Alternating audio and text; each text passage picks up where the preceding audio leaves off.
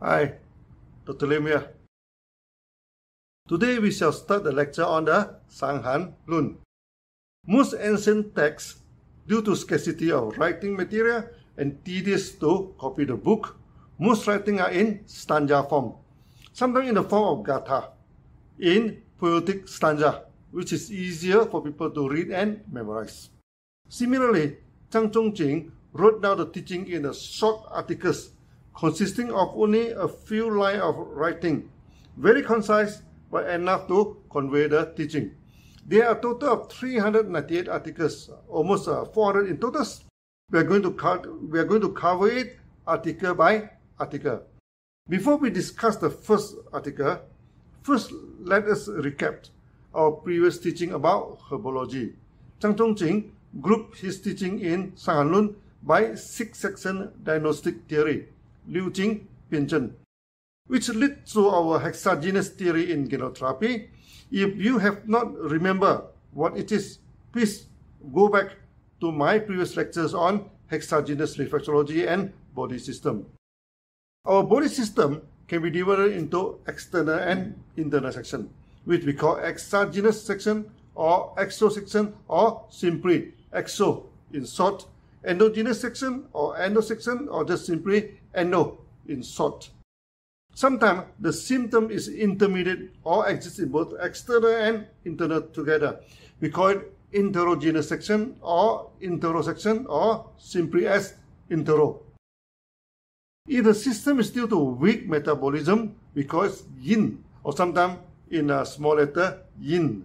If metabolism is excessive, we call it yang, or small letter yang. Each section it can be weak or in excess. So we have 6 categories: exo-yin, exo-yang, intero-yin, intero-yang, endo-yin, and endo-yang. Zhang Zhongjing was the first doctor who put up the diagnostic observation system, Wang Wen Wen Che, meaning to observe, to listen, to ask, and to take the pulse. Sometimes you see the marking of the Chinese spelling. This is due to 4 stresses in Chinese language. If you are not interested in the language, just ignore it in my lecture. This has been covered in my previous lecture too. Please go back and watch over the concerning lecture about the 4 diagnosis system.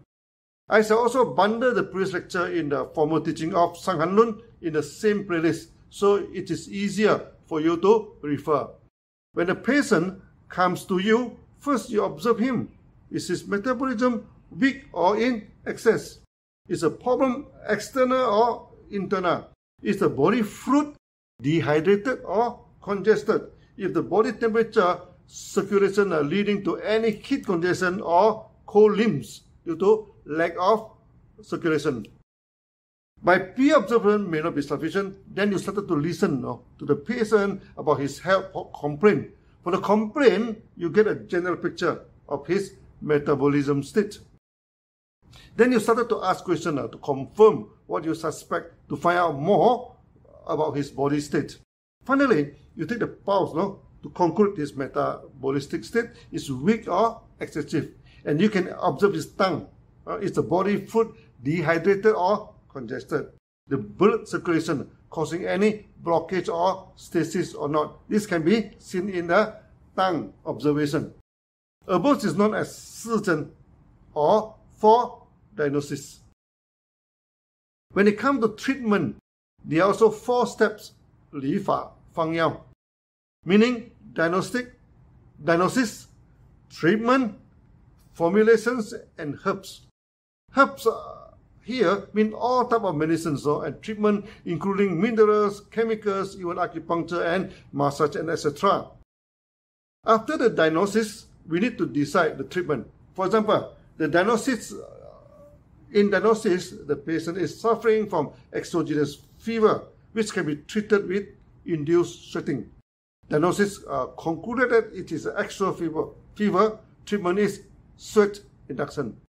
To induce sweating, we may apply the leek soup or the formulation in Shang Han Lun, the famous Gui Zhi Tang or cinnamon thick concoction, which we shall cover it in great details. Say you decided on leek soup, then you choose leek to promote sweating, Okay, tomato to balance the water osmosis in the body and prevent excessive sweating that may cause dehydration. Ginger to promote the circulation on the actual sections, or dates or jujube to enhance the stomach system. So the formulation is leek soap, which should promote sweating but not overdoing it. Improve the circulation to help it sweating, enhance the stomach system to facilitate absorption of fluid to facilitate sweating. The formulation lead to the selection of leek, tomato, ginger, and dates as the herbs. As you can see, the herbology explained in Shang Han Lun is very scientific in the approach. Not as many modern therapists claim that herbology is not a science but arbitrary art. It's true that some people apply the herbs arbitrarily. This is due to ignorance in knowledge, not due to insufficiency in herbology. Zhang Zhongxing is the first medical scholar that put the science of 4 diagnoses and 4 processes in treatment systematically. In genotherapy, we always say our body always tries to talk to us about its problem, but we do not understand the knowledge. So, Shang Han Lun is teaching you the language of the body, which Zhang Zhongxing call it the symptoms. In genotherapy, we stated that we do not treat the disease, we treat the body. The body treat the disease. This is the core teaching of ancient Ayurveda and the main teaching in Shang Han Lun too. Even though the title of the book mentions harmful diseases, disease here means imbalance in the body system, not the modern disease like flu, hepatitis or AIDS, etc. This immediately differentiates the science in Shang Han Lun and modern medicines. Modern medicines try to cure disease. When you have a flu, then they try to cure the flu. When you even cannot cure the common flu, then they say that the flu is incurable. Zhang Zhongxing is an expert in flus. In flu, we broadly classify them as lung or pneumatic flu, stomach or gastric flu, muscle or nerve flu. All are incurable in modern medicines. Doctors only give you some medicines to lower the fever and reduce the pain and let your immune system to restore back your health. Zhang Zhongxing did not deal with the flu. He dealt with symptoms, the language of the body. He did not treat the flu, he treated the symptoms. In pneumonic flu, where the patient is having difficulty in breathing, he used herbs that can ease the breathing and detox the body through sweatings. In gastric flu, he strengthened the stomach system and detox through sweating or induced urination. In muscle flu, he relaxed the muscle and detoxed the body. All symptoms disappear in 1 or 2 days instead of going through the 7 days or longer immune cycle. Did Zhang Zhongxing cure the flu? No, he cured the body. From the first article, he started to teach us about the symptoms. All the symptoms will sum up into diagnosis. From the diagnosis, the treatment method are chooses. And this leads to formulation of herbal combination and finally the chosen herbs. So, the study of herbology is not the study of herbs. It's a study of the body system and the language of the body. Without understanding the body system, by studying thousands of herbs, you become a good botanist, not a therapist. So, let's go to the first article of Shang Han Lun. Article number 1. The symptoms of exogenous section are throat pulse, headache, stiff neck, and aversion to cold. This article explains the main symptoms to define exogenous problem. When you see any of these symptoms, you know it is exogenous. When we are checking the pulse, there are 3 main observations: the depth, the strength, and the rate. For the depth, if it is a throat pulse or deep pulse, when you put your finger softly, to check the pulse, you can send the pulse, then the pulse, then press it firmly, the pulse actually becomes weaker, then it is a throat pulse. The blood vessel that carry the blood flow is a complicated membranes. When the axial section is suffering from infection, the blood will flow more to the surface of the body. The membrane of the blood vessel become more firm. So when you send the pulse, it is at the surface and floats to the touch. When we feel the strength, then we feel the strength of the pulse. Is it soft pulse or a firm pulse? Soft pulse indicates weak metabolism, and firm indicates excessive metabolism. This is much like the rubber water tip. If the water flow is weak, then when you press the tip, it is soft to touch. If the water flow is strong, the tip becomes firm and hard or solid. Last, we check the rate of the pulse. Is it beating fast or slow? If faster than normal, may mean the patient is suffering from fever. If slower than before, the metabolism is weak and the body is cold, lacking warmth. Pulse taking is important to check the ailment is exogenous or endogenous. The metabolism is weak or in excess. The body is suffering from fever or lack of warmth. When a person is suffering from exogenous ailment, fever always occurs. In exo fever, the patient actually feels chills and aversion to cold and wind. Why is it so? This is due to the temperature sensing gate of the skin. We sense the environment temperature by the difference between the external temperature and the body temperature.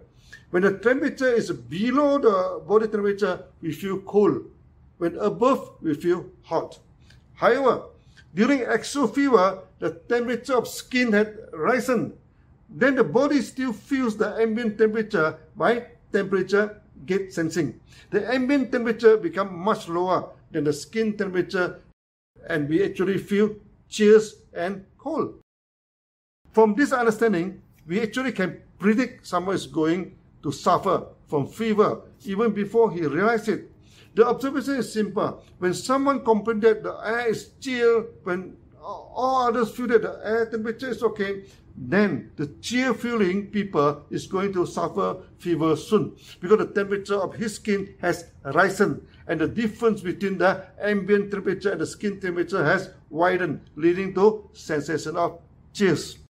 Feeling chills in the air is the first sign that flu and fever are going to develop.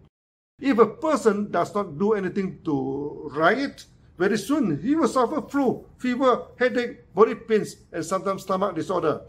When I am traveling, suddenly I feel the air is chilling and I am sensitive to the flow of wind, then I know I am going to catch flu and fever.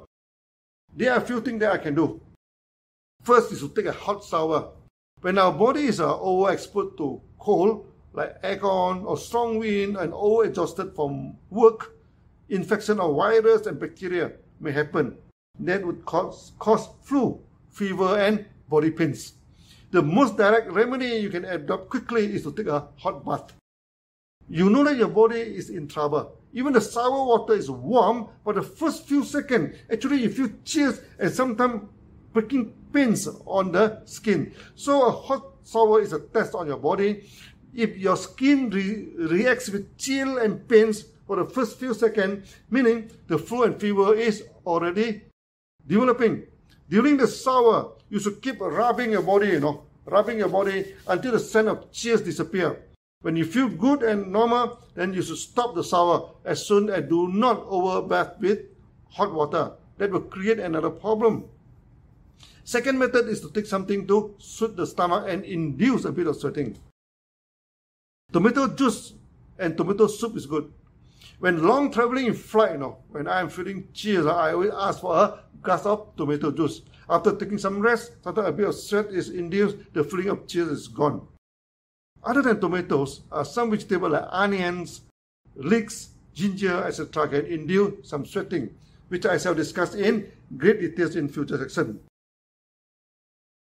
Last but not least, is to take some 500 mg to 1000 mg of aspirin or paracetamol, or some over-the-counter painkiller like Panadol with warm sugar water.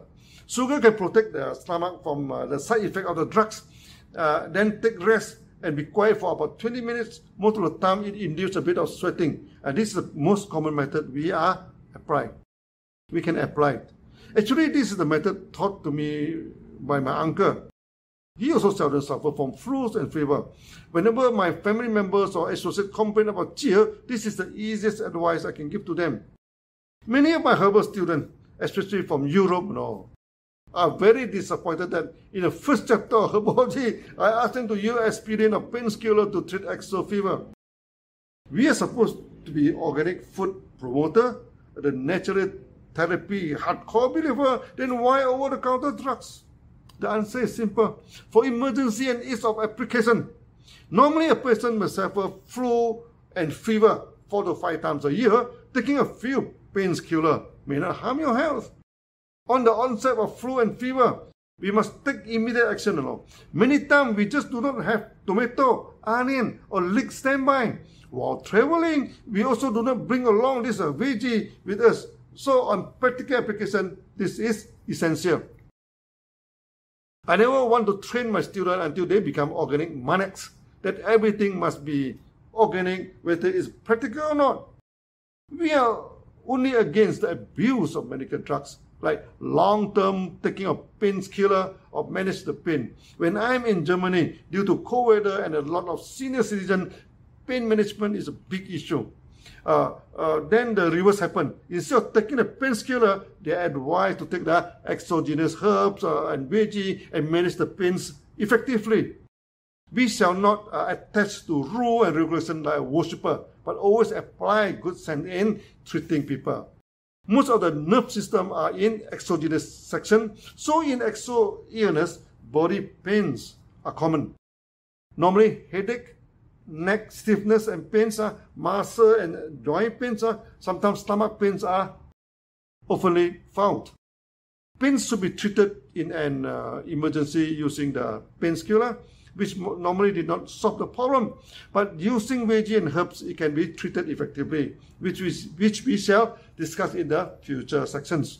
In summary, for exogenous system, the pulse is float, the fever is with chills, the body experiences pains like headache, stiff neck, muscle, or joint pains. The body has external skin and internal skin. The skin covers the whole body, is external skin. The lining that covers the lung, gastrointestinal, bladder, and wombs are also exogenous. So exo symptoms sometimes cause asthma or heavy breathing, nausea or loose motion, bladder infection in urination problem, and etc., which we shall cover in separate sections. Now we go to article number 2. Exo symptoms coming with fever, sweatings, aversion to wind, headache, stiff neck, and a float and soft pulse are called exogenous symptoms. In all the sections, when the metabolism is weak, we call it a yin symptom. If the metabolism is excessive or over the normal, we call it a yang symptoms. So, how to tell if the exogenous is yin or yang? We can differentiate by checking the strength of the pulse and the fluid osmosis. If the pulse is soft and weak, it is yin.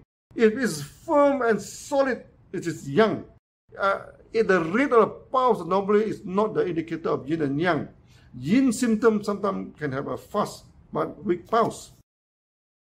Next is the fluid osmosis. If the metabolism is weak, the fluid osmosis control is weakened. This leads to external and internal sweating. External sweating is the wet skin. Internal sweat is a discharge into the gastrointestinal system that causes nausea, vomit, and loose motion.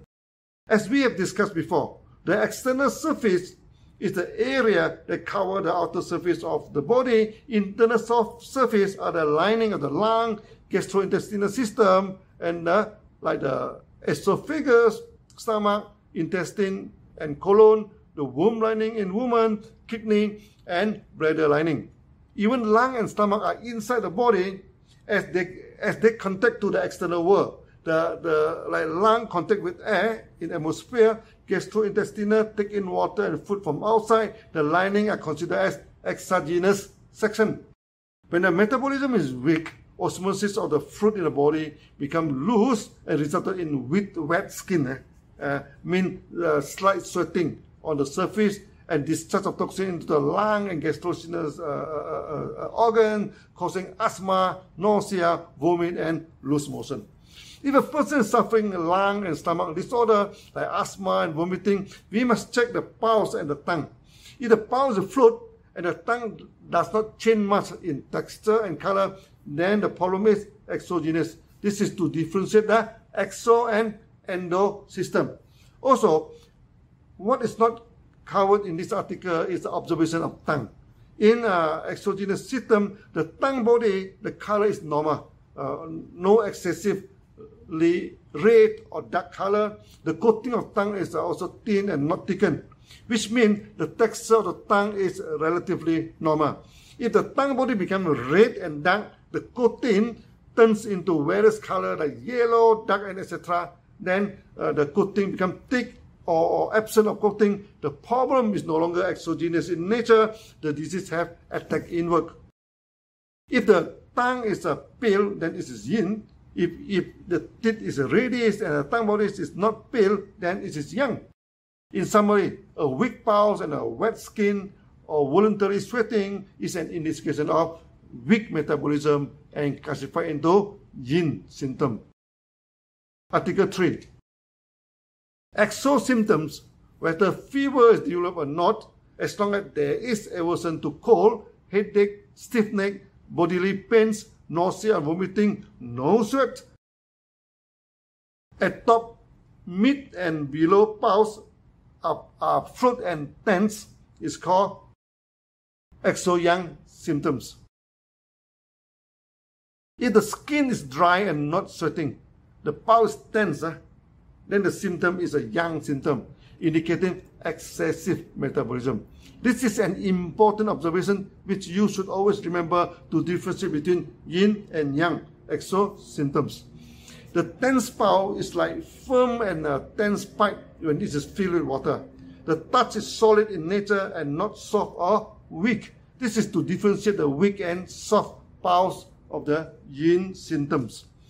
For exo-yang, sometimes the ailment do affect the lung lining and stomach lining, causing painting or asthma, nausea, and vomit. These symptoms are also exist in exo-yin, so you have to check the pulse, and the tongue carefully. Soft pulse is yin, firm and solid pulse is yang.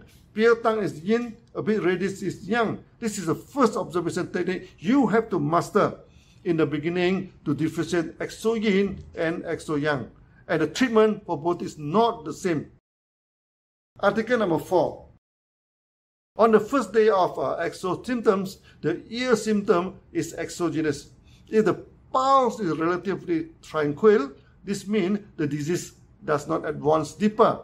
If strong nausea, mania, and agitation develop, and the pulse is fast and rapid, means the disease has developed at once into a deeper section. When the exo symptoms are present, we should be careful so that the symptoms do not worsen and develop into deeper section of the body.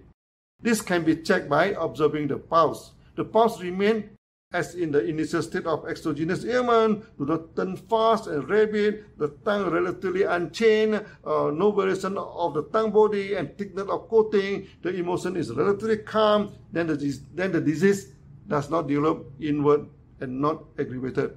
However, if the emotion of the patient turns restless, agitated, and not logical, which we call the mania stage is developed, it is a bad sign, as the disease is already developed inward.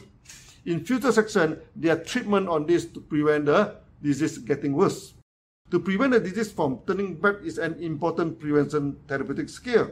It is constantly discussed in Shang Han Lun, and you need not worry about the treatment now. Article number 5. When on the second or third day of exo symptoms, supposed to advance into endo and intero section, but lacking those symptoms, only exo symptoms are observed, meaning the disease is not aggravated. After a few days of suffering the exogenous symptom, the exo symptom remain, meaning we can proceed to treat it as exo illness. Sometimes the patient only come to us after they are suffering from fever or for a few days. If the symptom is exogenous, lacking the inner aggravation like strong and rapid pulse, agitated emotion, which is inner yang, or the opposite, dull and withdrawn, which is inner yin, then the treatment cannot be pure treatment for exogenous if it is inner yang or inner yin. Sometimes the child is having fever and the parents are worried. Is it serious? Checking on the exogenous and endogenous system, we can tell. If the symptom is exogenous, then nothing to worry about. In exogenous symptom, normally the mouth does not have a funny feeling or taste. If the mouth feels bitter, salty, and sweat, it means the disease have already attacked inward. Bitter means liver or heat or heart heat condition. Salty means a kidney problem. Sweetness means heart problem. Watery means the lung water condition. Dry and heaty throat means heart or heat condition, etc. In Shang Han Lun, various treatments are proposed, so you need not worry about it at this moment. In summary, for Article 1 to 5, you should learn whether the symptom is exogenous or not. If exogenous, any danger for the disease to develop in it or not. If you still have any doubt, you should read the above articles again and again until you fully understand it. Most ancient texts are in short article or stanza, so that you can memorize it. If you are lazy, then read again and again. As Confucius said, revision of learned subject many times lead to new discovery and new learning.